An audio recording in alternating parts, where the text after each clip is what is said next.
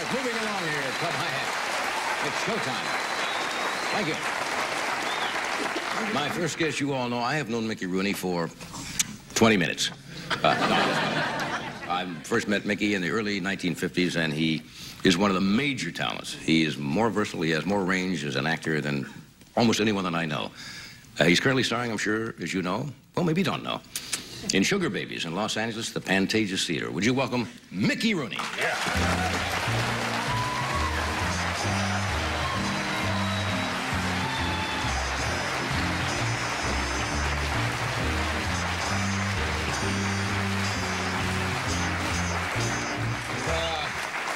It's always nice to talk to Ed McMahon's chest. Isn't it, though? I talk to a lot of people's chest. How you doing, Mick? You joined the club. I joined the club? Oh, well, I know what you're talking about. Pardon me, I'm not laughing because of that. Oh, you because of the marriage, obviously. No. I know, but you're doing a lot of marriage jokes. But you make me look like an amateur knight. I mean... When I first married Ava Gardner, I was 6'3".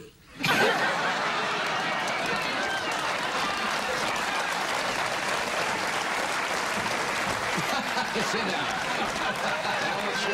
Well, listen, do you have any advice for me at all, it's Mick? just I'm 5'3" of gristle. Not even fat. Well, nothing. There's nothing left. Obviously. No, but it's all right. I should have called you. My little wife and I, we went, you know, I finished Sunday matinee at the Pantages. Right. And then we took our plane. We had to do it privately, and went to Philadelphia. You know, my buddy Dan Tabus and I got that hotel there. Yeah. You know, the Rooney Tabus Hotel in Downingtown. But I got it freezing. Freezing. 19 degrees when I took off, Fred, this morning at 7 o'clock to get here, and I got back at 3:30 in Van Nuys, and I haven't stopped shaking yet. Yeah, let's go. I'm going to tell you something. Well, I've been in a stretching machine all afternoon to become 5'3". I was 1'6". Really sure? I was so cold. I look like Billy Barty's stand-in. That's cool. That's my buddy, Billy Barty. What do you got? Sure. What do you got there? Well, no, it's a little surprise. You know, I'm always talking about things when I get on your show, particularly. Yeah. I told you about that watermelon drink I had. One time, and you laughed. You went, a watermelon drink. Did I do that? Yeah, well, I got news for you. You know what? That's what I got. Here, listen to me. It's called... Listen, I want you to just taste Mickey Mellon, because America is yelling for Mickey Mellon. Canfield's Mickey Mellon. Listen, put it down. Let me read the ingredients. As David Horde says, read those labels. No, baby. No, it is. No, it's not a commercial. It's just that I wanted you to taste it, because that's really watermelon. That's the soda pop. That's the soft drink that's hard to beat. That's rather tasty. Do you like that? No, it's... Tell me the truth, John. It has a unique taste. Now, may I pass it over to... Yes. Uncle, Now, just give it a sipski. Oh, Ed will drink a swamp. See if you like it, Ed. Incidentally, Ed, this Mickey Mellon goes with anything. Oh, yeah? No, try it. If I don't see you again, have a good life. Ed once drained the Love Canal. Come on. That's good. That's all I wanted. Thanks very much for tasting it. Thank you. No, because I want some, too. Oh, sure. I'm Makes you strong and tall. Incidentally, they're talking about, and the world is filled with catastrophic news on one side, and then we've got all of these caucuses and things that you've been talking about earlier today. I was going to throw my hat into the ring, but... You threw your hair along with it. Yes.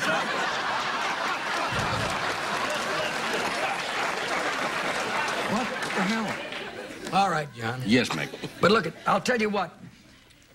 They asked me before I started to think about running, they said, what do you think of the Taft-Hartley bill? I said, I think he ought to pay it.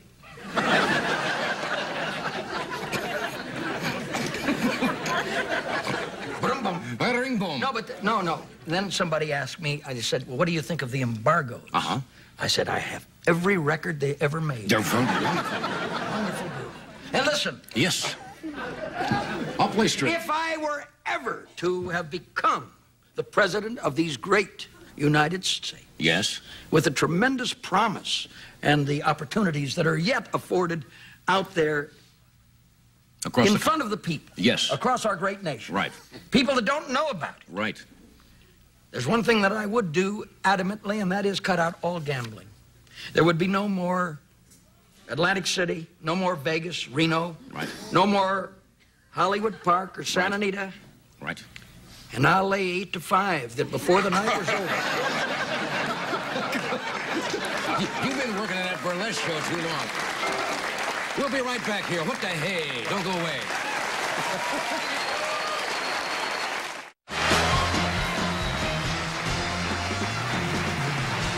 Okay, we're back talking with Mickey Rooney. Oh, right. Oh, Are they good? no, they're sensational. Yeah, they are. They are. They're sensational. Look, I know you have to leave soon because you are, as I said, doing Sugar Babies here in Los Angeles, I'll be which you on the did in New stage York. in a few minutes, yes. You've been doing this For 5 years? 5 years, yes, with Ann Miller. And gosh, we have more fun, and the audiences are just like our families. A lot of people have asked me, they say, well, do you ever get nervous before you go out? And it's like you, John. Of course you don't get nervous. You've done it over and over again. And the people on the airwaves, as well as the people in the studio, become your family. They're your friends. You're not out here. And I can hardly wait to get to the theater. You have a very demanding show. Like, it's a physical show. Oh, big deal. A lot deal. of dancing and burlesque and broad jokes and everything. I know, but Have you ever missed a show? Never missed a show in 5 years. No, but I'm going to miss it for 3 days. That's why I'm growing the gray stuff. I asked you earlier. I'm doing a special for this network for Christmas time called "It Came Upon a Midnight." You're going to play Santa? No. Oh, I thought. Written by Mr. Skank and Cardia, the gentleman who did Shogun, of all things, and it's a Christmas story. That's nice. And it'll be on around Christmas time, and I'm delighted to do that. But, you know, in all seriousness, I want to thank you very much for having let me fool around with my soft drink. Oh, what are you talking about? And this and that, because a lot of people, you know, there's so many great actors that you have on, like Bobby Blake, who I love very, very much. And, of course, people don't realize how great Peter O'Toole is and how great James Mason and all of these wonderful people Laurence are in our Olivier. business. Lawrence Olivier. Lawrence Olivier. Oh, the list goes on and on. Al Pacino. Marty Allen. Oh, that was just... Marty is wonderful. He is. Well, yes, but we're all dramatic. And you know the funny thing about it is, I'll bet you yourself, as comedic as you try and be, I bet you could be one heck of a great dramatic actor. Oh, that this... Because, and I'll tell you why. I'll tell you why. I believe so, if I may, too John. solid flesh should resolve itself into... No, you see, right away you start to get comedic again. You start to fool around with comedy. I thought that was good. No, you were getting laughs with yourself. Well, that was supposed to be But the good. reason that I believe that without any reason whatsoever that you couldn't be, unequivocally, that you could not be one of the best in the dramatic field is that your past 5 or 6 shows have been what I would call very dramatic. Very dramatic. How do you see... In fact, there have been tears. I've seen tears in John's eyes. What role do you see me as a dramatic actor? Well, I'll tell you what. I'm not trained. Usually I'm not, as they say, of the theater. They have, listen, they have a tremendous range in pictures and television today. It's either a doctor or the patient. That's right. No, you can be... No, I'll tell you how I see you very quickly. I see you doing something completely left field. What, baseball pitcher? No. Doing something that no one would think you could do. And I'm going to throw this out just very quickly. Why not, Mick? I'd love to see you play a very serious killer. No, not without any of the things or the shrugs. No, I mean, but done seriously. Law's dead. No, you're doing fine, John. You see? No, but look, I want to thank you for letting me be here and listen to this great orchestra that Doc has, and of course seeing my old buddy again. One question for you, You've got a lot of wonderful people on the show. You're taking this show to Japan, Sugar Babies. How are you going to play it in Japan? Talking about Osaka and Tokyo for 4 weeks, and then Australia. But they don't understand. Do they speak English? Well, of course. Now, leave it to the great technicalities of the Japanese people. They have a situation, a company that I won't mention at this time, but they put into their ears, like you would on the airplanes listening to music. Little earphones. But get a load of this. This is frightening. Immediately upon reading a line, I don't mean 2 seconds later. Simultaneously, it comes back in Japanese to the audience. That's what I should have had during the monologue tonight.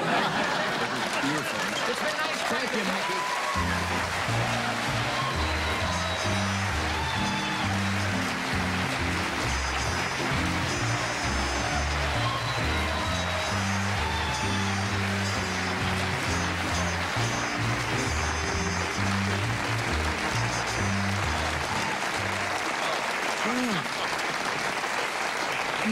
A killer. Moss Daddy. Well, I find it difficult to stay serious with Mickey. John, I've never done this before in my life as I walked up, but my lovely wife is in the hospital with pneumonia. Oh, I didn't know And that. I gotta say, I love you, honey. And I know you're gonna be just fantastic. Yes, for sure. I'm sorry. I hope she's better. It's all right. Thank you, I Nick. just want to say... All right. We'll take a break. We'll be right back.